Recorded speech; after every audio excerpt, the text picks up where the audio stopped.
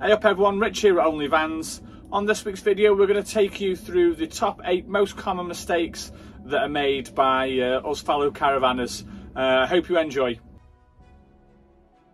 So as you can see, I'm back from my fishing trip.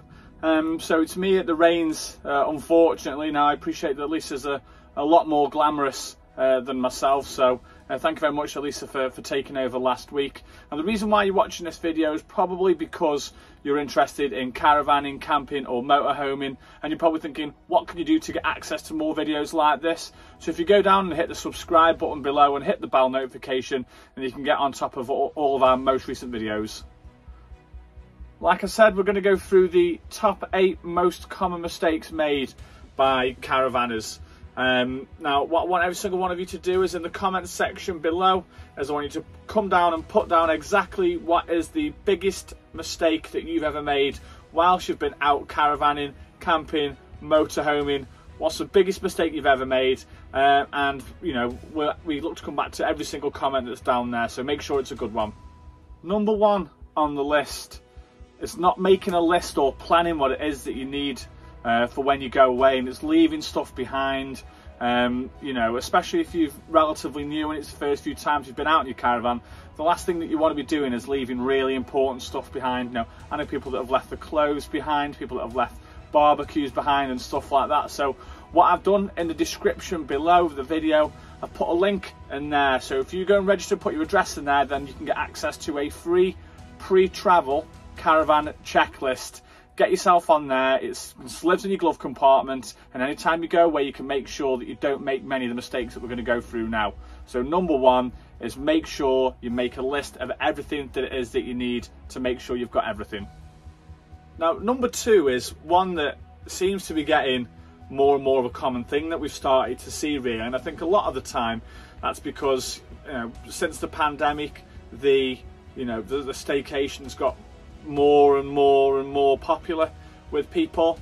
But I see so many people at the moment that are driving around and they've left the roof light up, or they haven't brought down the aerial or the satellite dish or anything like that.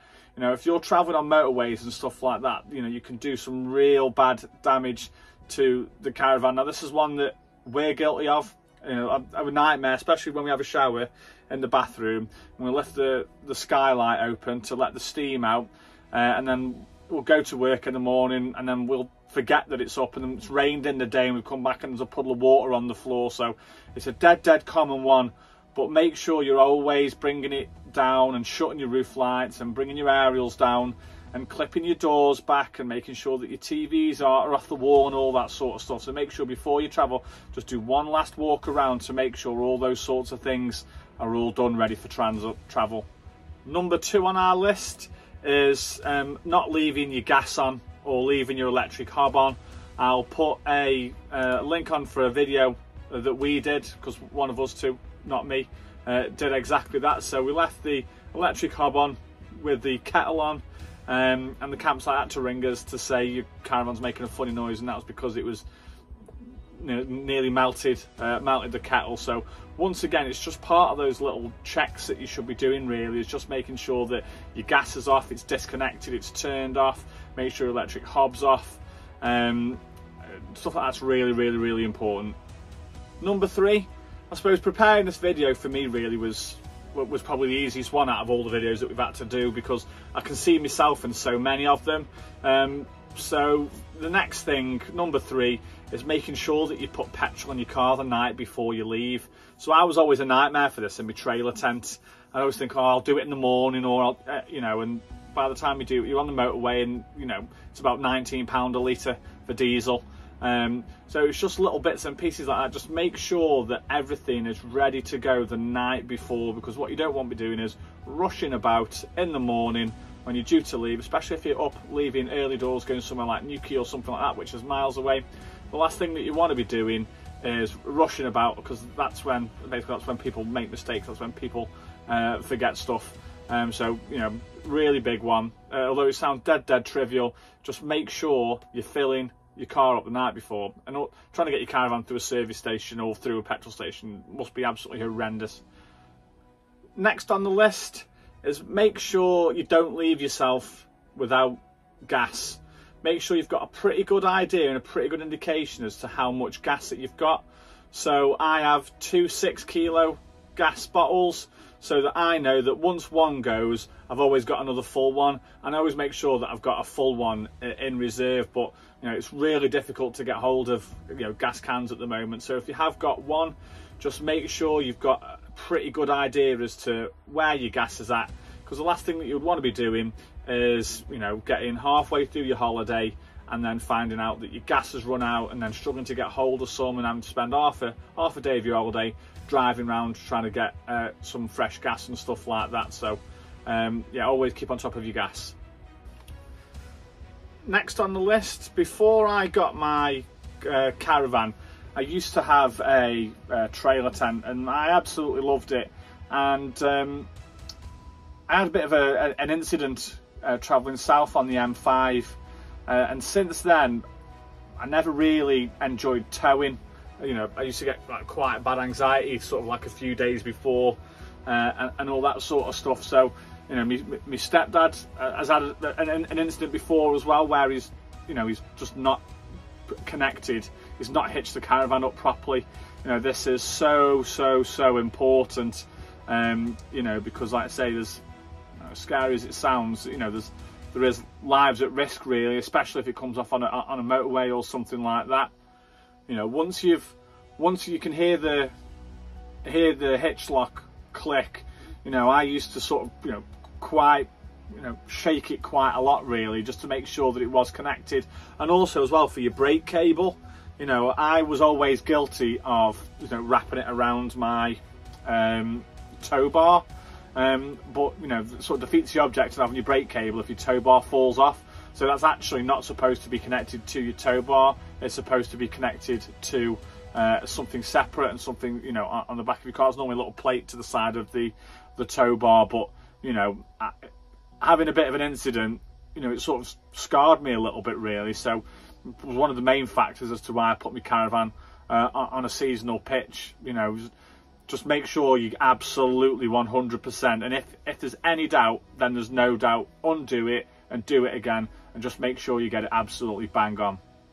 Next on the list, now it sort of seems like we did the more trivial ones at the beginning really, and we started getting onto the serious ones, but you know, another real serious one is just make sure you distribute your weight properly in the caravan. I think we've all seen people before on the motorways with the caravan snaking and all that sort of stuff, and that would terrify me, not only driving it, but it would also terrify me if I was following it. You know, I'd have to be two lanes across.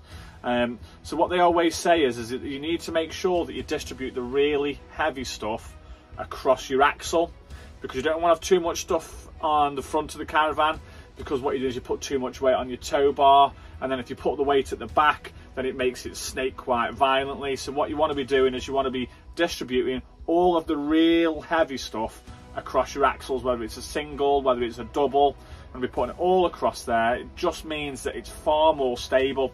And you know, same again for putting stuff in, you know, your cupboards up here.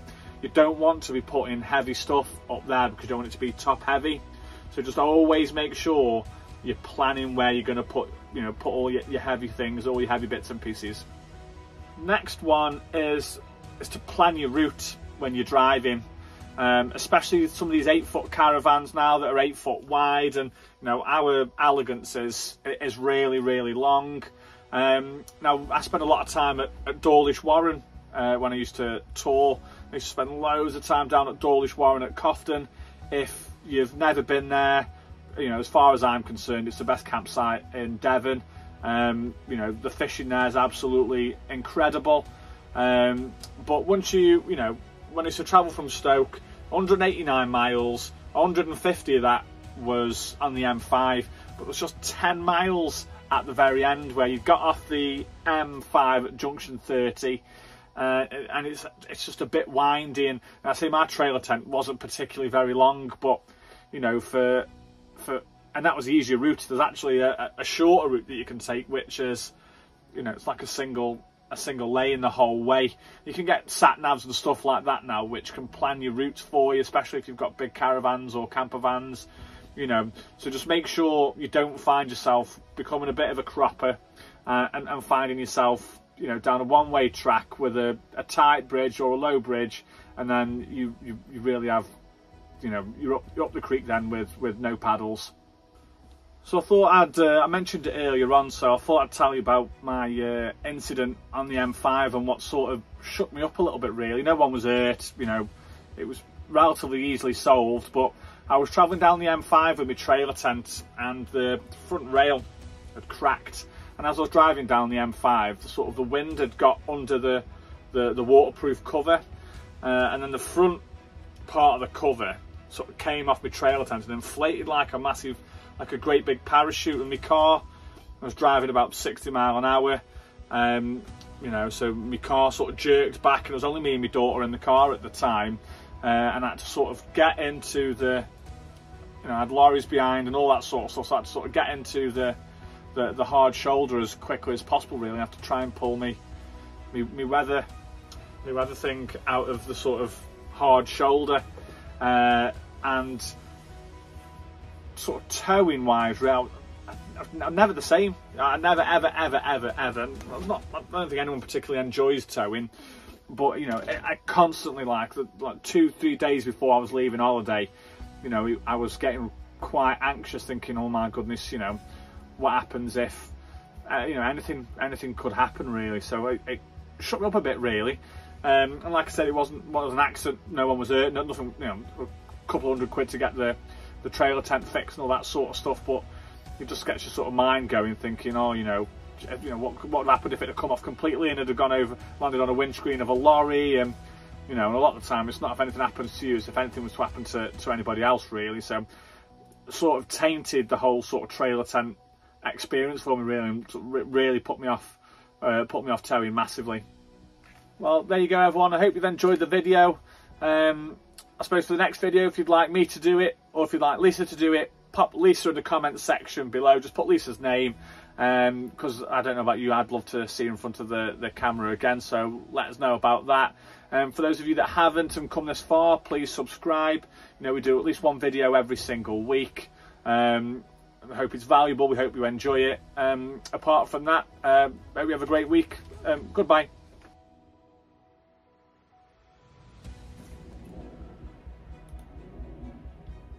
Hey up everyone, it's Rich here at Only Vans.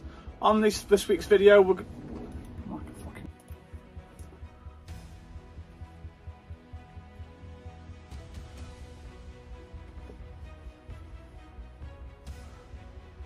really, especially if it comes off on a motorway or something like that.